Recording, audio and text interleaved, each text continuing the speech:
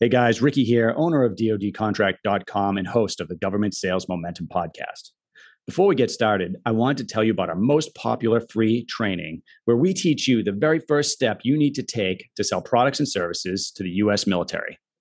Go to DoDContract.com/first, and we're going to show you how much the Department of Defense spends on your product or service each year. You know, the DoD is one of the biggest single purchasers of goods and services in the world, yet most small businesses never even attempt to sell to them. And look, they buy more than weapon systems. They're buying everything from food and office supplies to medicine, HVAC units, accounting services, legal services. The list goes on. You know, the only way to make success happen for you is to take action and get started. We'd love to help you consistently win 6 to 8 figure contracts with the Department of Defense.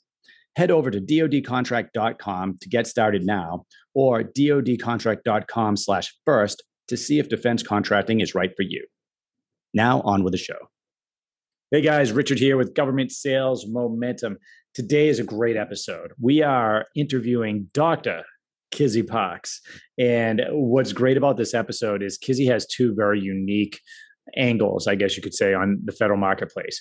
One is she has her own consulting company and has sold over $50 million in services contracts to the government. So that's her specialty, is providing services to the government, and has some really great insight on not only using, where your knowledge base is and what your specialty is, but how to expand past that. And she really challenges the listeners to get past, what they themselves might be an expert in and how they can branch out into some new territory. In addition to that, she provides some great courses and one-on-one coaching with small businesses looking to do some of the same things that her company has done. Just amazing insight. She has some very unique approaches to government contracting. So stay tuned. This is a great episode. You don't want to miss it. All right. Well, Richard C. Howard here with the Government Sales Momentum podcast. And today I am with Kizzy Parks. Kizzy, welcome. Hello. Thank you so much, Richard, for having me. Thanks for being on. I know we talked about 2 or 3 weeks ago to have you on here. So a little bit of time went by, but I know we've been excited to get you on here, and we've been getting a lot of questions to people listening to the podcast around some of the areas where you have expertise, which is kind of helping service-based companies get on contract with the government. And I was wondering if maybe we could start with your background. Like, how did you even get into government contract, and how did you get to where you are now? Yeah, I was in graduate school and I needed extra money. And there was an opening for a graduate research fellow at now Patrick Space Force. And many, many members in my family, my dad, uncles, brothers, aunt, have served in the military, Army, Marines, Navy. And so I thought, this is a great way where I can, just kind of give through this research opportunity and see what happens. And so while I was there, I was actually offered the opportunity right before I graduated with my PhD to continue as a subcontractor. And I noticed a lot of people were subcontractors and they were pretty much in a typical position. It's just they were in a cubicle, working normal business hours. It's just that maybe they were 1099 or they worked for a prime contractor. And I said out the gate, I was not doing that.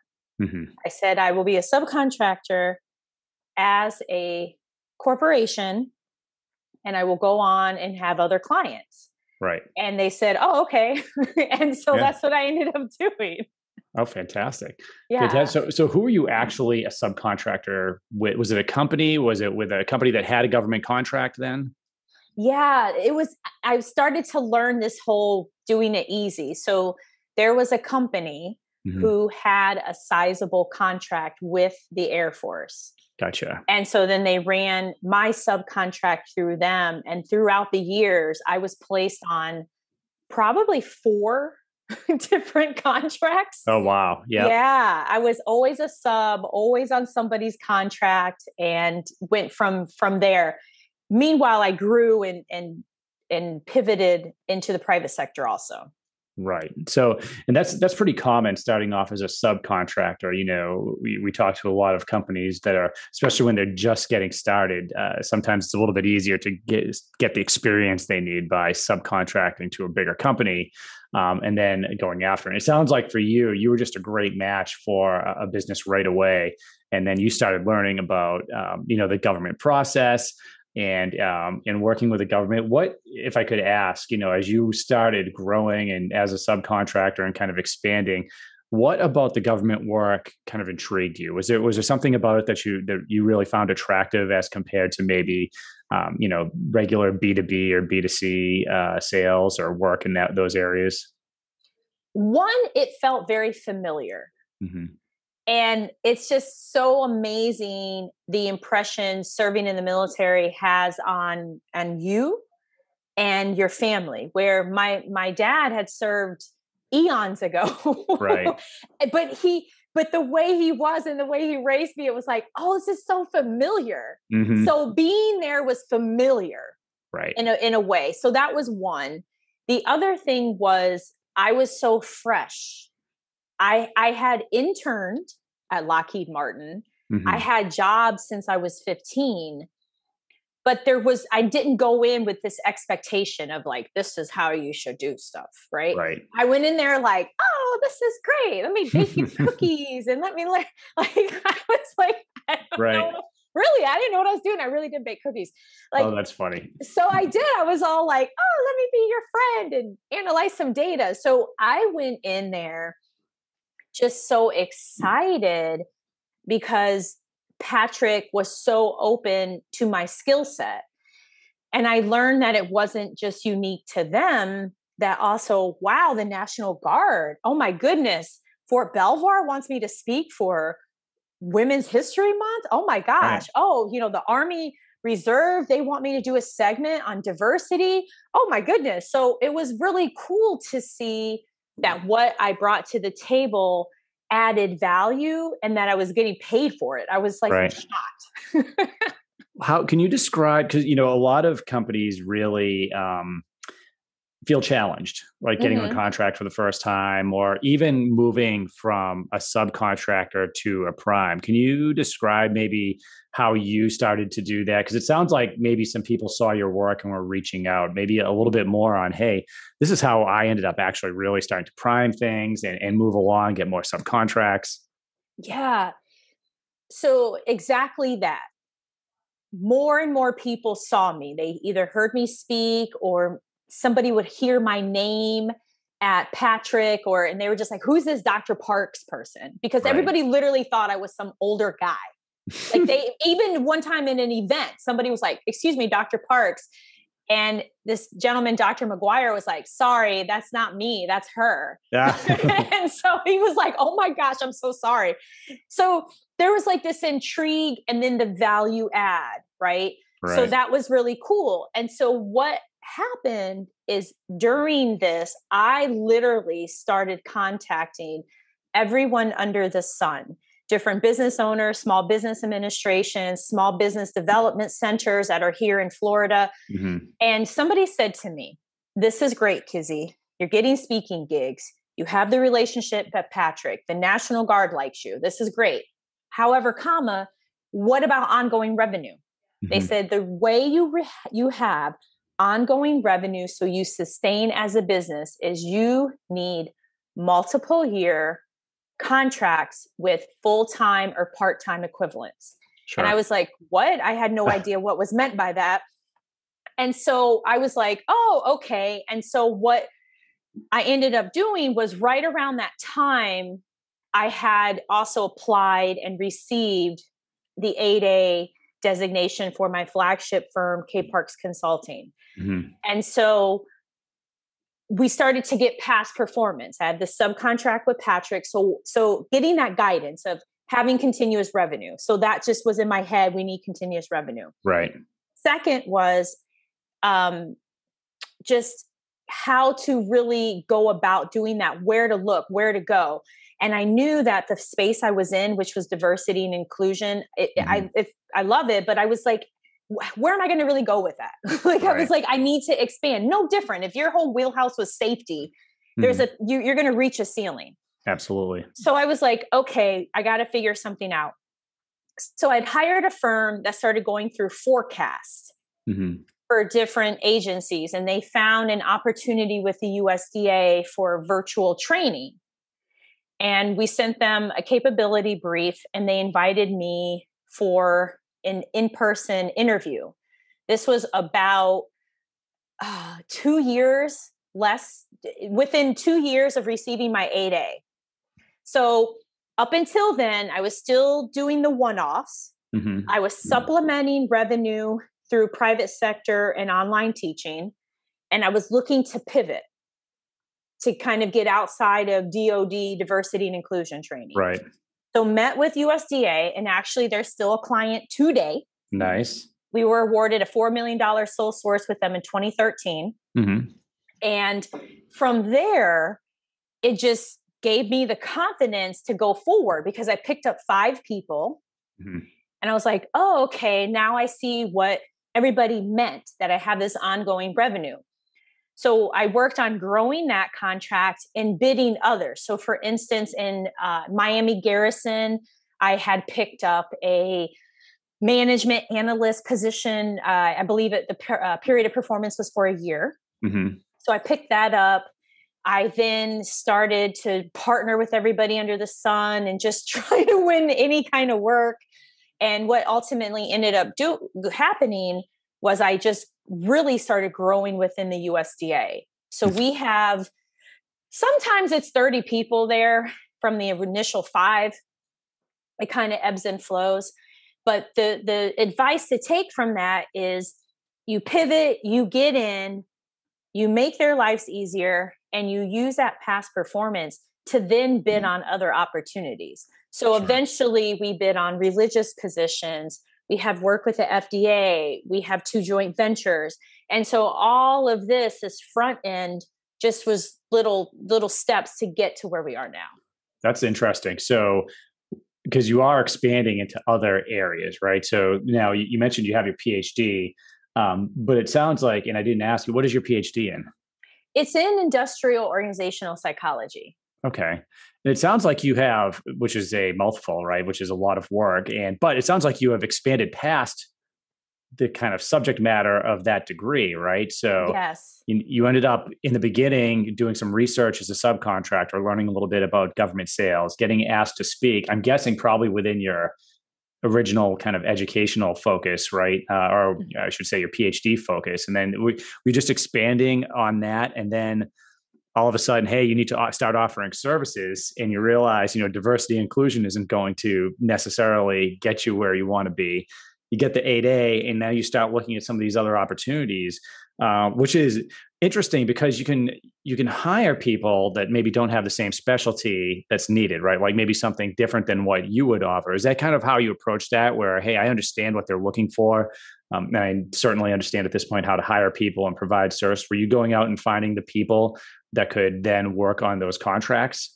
Yes, we were fortunate that in the beginning with the USDA, we inherited 4. I proposed a 5th position and they agreed. Oh, nice. So that was really cool. So we did that with the National Guard. That was actually our very first 8A sole source. And it was for a conference. And because of the network I was involved in, I was able to successfully bring on probably almost 40 different people for this conference of over 500 people, with speakers and videographer types and graphic designers. So my background really helped, as well as my networking, because at Patrick, I spent a lot of time there or going to events, kind of representing the client that I had. And so people just started to know me. And so it was really helpful, and it paid off, as well as it was great that we inherited the 5, because then it just gave me an idea of, okay, how does this all work? How do I do payroll? What do I do for a handbook? I had no idea. Today, we have a recruiting firm. We have people on the team. We have a whole method that we follow, and we literally fill I've told my team, we will fill any position minus we don't fill priest positions, and we do not provide any kind of sexual assault prevention response. We've done that work way, way, way a long time ago. But those are the two areas that I inform the team we're not going to ever get involved in. But other than that, we have a whole wide range of positions, because the thing is, people misperceive. They think, oh, well, I'm really good in HR, so I want to provide HR to the government. And it's like, more than likely, they're looking for a person to be the HR person, either on site or for that agency. They may love the fact that you have the background, but they're not really looking to necessarily hire you. So then you have to be comfortable with, okay, not only do I have to hire someone, this person represents you, your business, every single thing that a government or military person believes about government contractors is reflected, is coming across through the person that works for your team. Oh, definitely. And that's Absolutely. huge.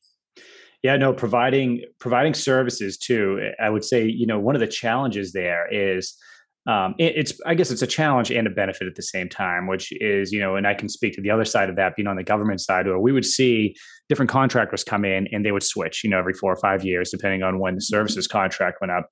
But when we really love the people on the government side that we're working with, you hate to see them go. And you even mentioned you inherited some people there, right? So, I mean, it's great for the government to be able to continue working with great people. But I think one of the challenges for the government is when we see someone we don't necessarily want on the team, right? Is because you're right, that is a reflection on you as the contract holder. And so how's that relationship between you as the contract holder with the government, whether it's the program manager or the contracting officer, you know what I mean? And having that good relationship where you can say, hey, this guy or this gal just isn't working out, maybe we can pivot to somebody else. Yeah, we definitely have experienced that many, many times. Okay, so we take a couple approaches. There's been times where we've taken like a 2-year kind of strategic approach. Then there are times where, here's a great example. And this is challenging, but it is what it is. There are times when you know that your team member, whether they're employee, contractor, subcontractor, they have to go. Yep. And you just have to make the decision. Those who don't, they're going to have repercussions. So those are pretty clear. You just really just have to let them go. Right. Then there's a situation, which we've had this happen a couple times now. We didn't know. That's hard. So that's actually something we're dealing with right now. Oh, no. Yeah. But at the same time, we're not surprised. Okay. So we're not surprised. We're doing what we're doing. We're going to come to terms, but I'm going to say this, and this has been true for the over 10 years I've been in this space. Anytime a situation has come up where we have to have somebody find magic elsewhere, or we put them somewhere else, the government has always been so pleasant. Now, we have had somebody walked out with security, but then, it happens. Yeah. But they were still pleasant. We've never had a situation where it was, oh my gosh, this person's horrible, and they send them the email. I mean, right. It's always been with dignity and respect. So That's then fair. You as the business owner, you have to do the same thing. So there have been multiple times where the client has basically said, like, I don't know about this person, or whatever language they want to use to convey to you. We make the decision and we move accordingly. And then the last part of that is, there are times where we had somebody where the agency loved her. They just couldn't find the money. And so I told my team, I was like, well, let's find a position for her. And she's still with us. Oh, awesome. Although we never hired her to work internally, the position she was hired for, it fit really well. So that's happened. But that's tricky too, because you may hire a aviation expert and you're like, you've been amazing, but I can't use you in my firm. And so as long as they understand and you're there to make the client's life easier, it'll all work out. Yeah, no, those are good points. And this is probably going to be a good transition, but we talked Mm-hmm. easier. So you'll see it coming is, having that relationship with whoever holds the contract on the government side, the program management team, contracting guys. It has multiple benefits, right? I know a lot of companies have approached us where maybe that relationship wasn't as good as it should have been. But when you're at least having a monthly dialogue with them, you can find out about, if you're providing services, you can find out about, employees that either aren't working out or maybe are a good fit, but just maybe for a different position, right? Mm-hmm. But you also find out about other opportunities out there, right? That especially if you ask and you're deliberate about that, like, hey, we're doing good here. Is there anybody over in this other directorate or division that, might be able to use our help? And I know how important relationships has been for you as far as even a philosophy and going and grabbing some government work. Can you talk a little bit about that piece as far as relationships that you have and kind of building upon that? And I know you mentioned networking too, how Mm-hmm. that's kind of helped your government business. Definitely. While we have won competitive opportunities, the ones that where we have long-term clients, it's through a relationship. So the relationship, it could have been we received a contract with them, but we formed a relationship with them so that they didn't just see us as, you're the seventh person to hold this contract. We know we're going to keep the people, but we really don't care who's the contract holder, right? Mm-hmm. So we really worked with them to, as I tell the team, the goal is to get into the family photos. Right. Like that's always the goal. So we do that through communicating according to their availability, Mm-hmm. because then it's tricky because you may have a contract that says you have to chat every week. Well, if the person, the core or point of contact is like, yeah, I can't, or let's just do once a week, we're fine with that. Sure. We've never been in a situation where somebody came, that they took away points for that or something, but we communicate with them according to that, to their rhythm. We also make sure they're always up to date on how we are, what's going on with us, vice versa. Mm-hmm. Even with the ongoing meetings, I get it. Sometimes they don't want to tell us about things, and I totally understand it, but we always communicate with them. We share with them other things that we're doing, or like a great example, I shared, hey, we got our 8A extended another year because Mm-hmm. of the change with the 8A, or hey, we're now on the GSA schedule. Oh my gosh, now we're on 8A star. So Mm-hmm. so also that, just sharing some things going on, sharing about other efforts. So then it helps them to think about how can we also leverage you, or can we recommend you, is really helpful. And then this last thing, this is what we do. We literally are about making lives easier. So we're not about nickel and diming a contract, or we're very careful. We're not there to overstep scope. But so for instance, there was an agency that was like, well, can we just use your Zoom account? And so they use our Zoom account all the time. And I mean, at the end of the day, it doesn't matter. If anything, it's like, wow, KPC is so flexible. They allowed us to use their Zoom account.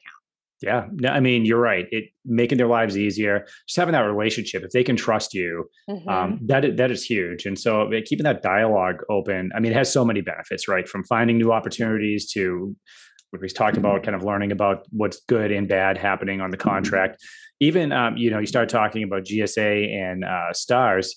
Category management, right? Yes. We've certainly, and you've probably known a lot of companies that were on contract with a government organization for years, and then that organization decides that they're going to start using NASA Soup or one of the big contract vehicles.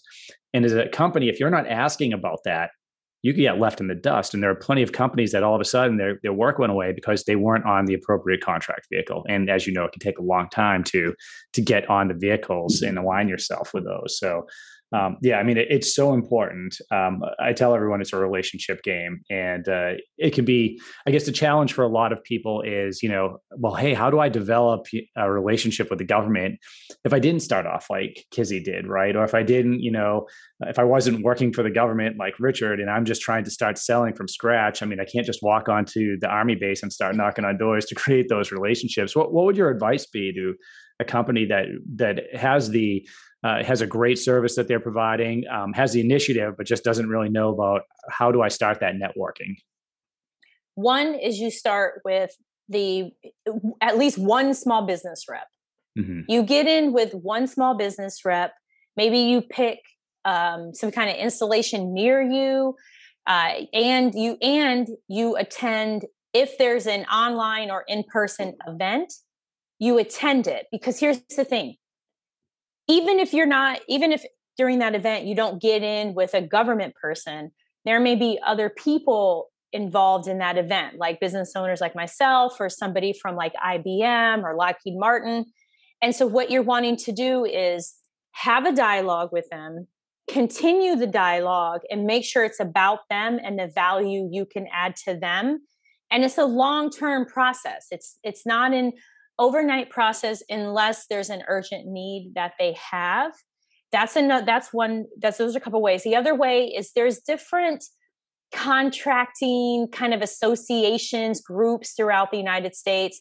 Maybe you get involved in one or go to a meeting, just so that, again, you're in the conversations, you're learning. So like, for instance, in Orlando, there's a ton of different groups that meet there. And I kind of realized, you know what, I really don't want to focus on Orlando. I don't want to focus on business development. I live here in Florida. I was like, it's too much. I'm like, I can't devote the energy to that. Mhm. And so you may find that your sweet spot is Maryland or Tennessee, although you live in Alaska, who knows? Yeah. But it's just at least starting with one person, getting to know them, showing value, following up, as well as you can even find people on like LinkedIn. Maybe you're trying to align yourself with a certain kind of contractor, reach out, ask questions. That's what I did. I literally just reached out to business owners in Orlando, and I was like, hey, you own this company and you were in 8A, can we go to lunch? And I'll never forget Kevin Jackson, like all the guidance he gave me, because I didn't know what to do during a capability brief in person. Right. And I didn't know any of those things. And he gave me so many good tips. Like, I still haven't forgotten them today. But, so then that helps too, because though it's a conversation, they may say, oh my gosh, you know what? There's this opportunity I now want to bid on because you had shared with me that you do XYZ, and then you partner on something, or maybe they bring you in as a 1099. Right. But if you talk to no one knows what you do. Mhm. You have to talk to someone, or at least post on social media. Because especially today, if we don't know who you are, you don't exist. I mean, we know LeBron James, Yeah. but I mean, hey, we're not all LeBron James, so we're not going to know who you are. That is absolutely true. Yeah, I tell people something similar. Just, hey, extreme focus, right? Like, pick an agency, pick an office within that agency, start learning about their mission, and start reaching out, attending the events. A lot of them are virtual because of COVID, so it makes it a little bit easier to log in for a couple hours and at least hear the decision makers, what they're thinking, and kind of learn the language a little bit. That's all excellent. And that kind of also pivots to, not only have you, provided some great services for the country, which we kind of skimmed over, but it is also nice to be able to provide something to the country, because, it benefits, the military and the government organizations that are using, the people that you're providing. But also you're helping companies that can sell to the government. You want to talk a little bit about how you do that and what type of companies you assist? Yeah, definitely. So I noticed that there were a lot of like gurus in this space to help you win a government contract. And I found their tips to be quite scary. And so I started GovCon Winners to help service-based small business owners learn how to win profitable government contracts. So I have a course that I offer. I have monthly coaching that I offer. And basically, I teach you what I actually do.